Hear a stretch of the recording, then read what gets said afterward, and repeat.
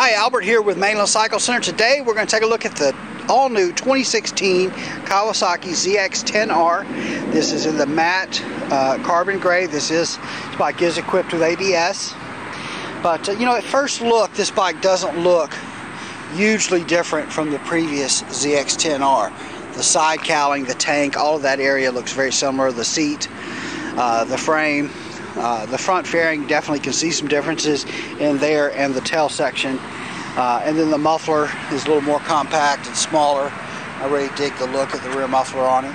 But boy, did they make a lot of changes on this bike. It is really not much at all that is the same. One of the things you'll notice right off is this green anodized deal sticking off of the fork. So this has a new fork from Showa. It's called, I'm going to mess it up, but I think it's called a BFF or balance free fork or something like that. But what they're doing with this little canister here is there's nitrogen gas in here that helps to give you a more even pressure throughout the shock, which makes the shock work better, be more dependable and predictable in there. And then of course you'll notice the Brembo brake calipers, so the M50 race spec Brembo brake calipers. These are 4-piston radially mounted calipers, and these are a monoblock calipers, so made out of one piece of aluminum as opposed to 2 pieces of aluminum bolted together. And you've got those Brembos. No, I've got a Nissan on the back, excuse me. But it does have the Brembo front brake master cylinder. So Brembo's on the front, a Nissan in the back. Motor-wise, what did they do to these? What didn't they do? The crankshaft is now about a pound lighter than it was before. They also lightened up the countershaft, the counterbalancer shaft, the counterbalancer. Increased the mass on the flywheel a little bit.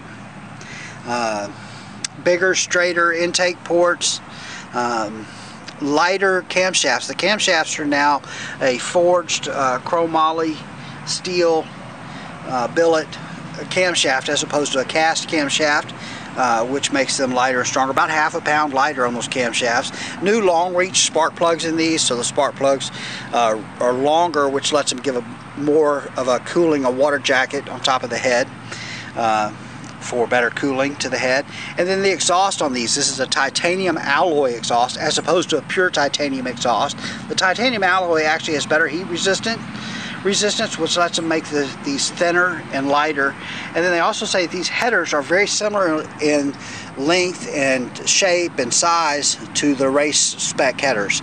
So titanium alloy, very close to race spec headers. I really think I'd have a hard time changing those headers for any reason at all.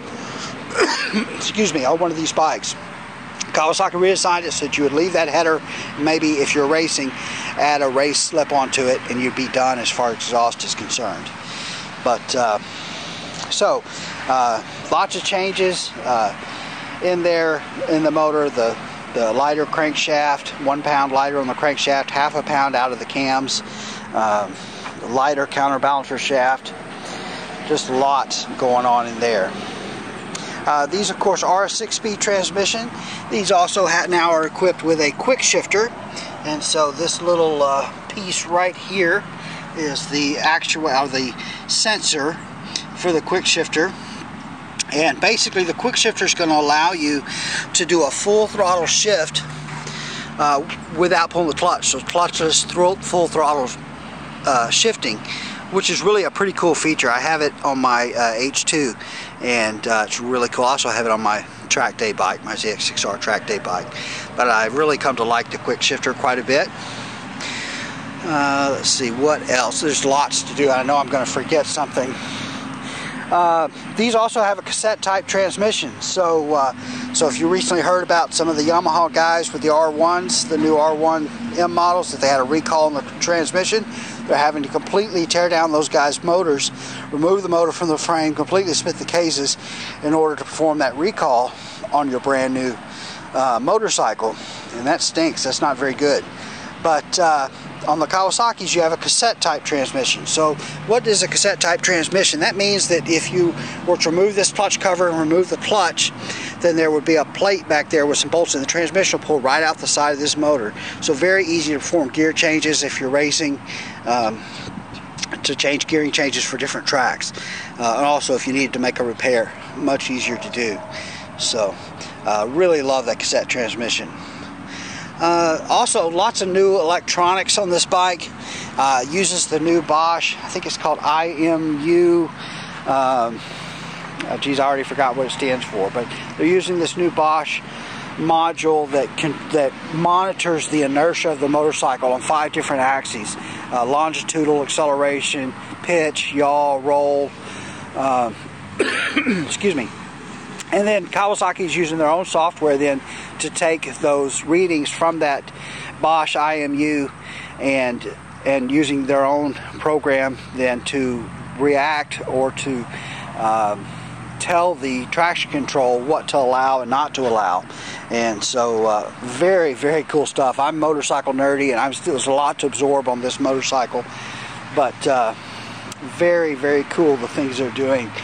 Traction control now on this bike now has 5 different settings as opposed to the 3, so more race settings.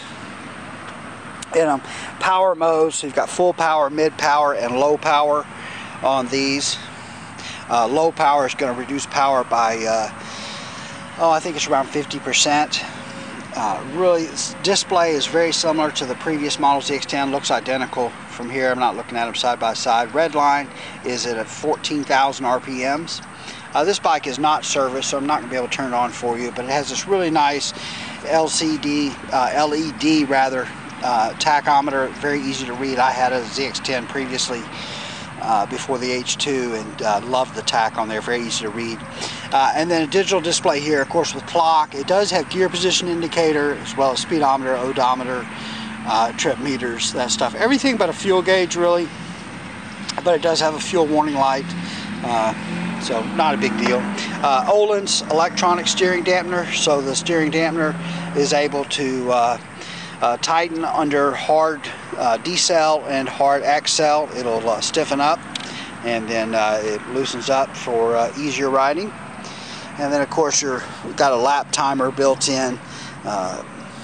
This button will let you go through the traction control and power modes, turn signals, horn, all that normal stuff. Pass light on the front. Tank pad is standard. The tail light really looks cool, has a really nice look to it. Like I said, I really dig that little smaller, more compact muffler. And I'm trying to think here what else I'm missing, because I know there's plenty. Literally, there were 17 pages of new information on this bike that I printed off from Kawasaki, and just lots and lots to go by. Very high horsepower, the highest performance the ZX10R we've ever had. Just absolutely incredible what is going on with these motorcycles right now. The competition is really pushing everybody to go to their best. Has a new bigger airbox with more volume, which helps the low end power. New air filter with 1.6 times more surface area, and 40% less restriction on that new air filter. This bike is equipped with ABS, has Kawasaki's KIBS, or Kawasaki Intelligent Braking System. Traction control, they're calling the new traction control system the SKTRC, so Sport Kawasaki Traction Control. So Kawasaki does have a couple traction control systems, meaning the traction control system on this bike is not necessarily the same as the traction control system that we might use on the Concours or the ZX6R or some of the other bikes.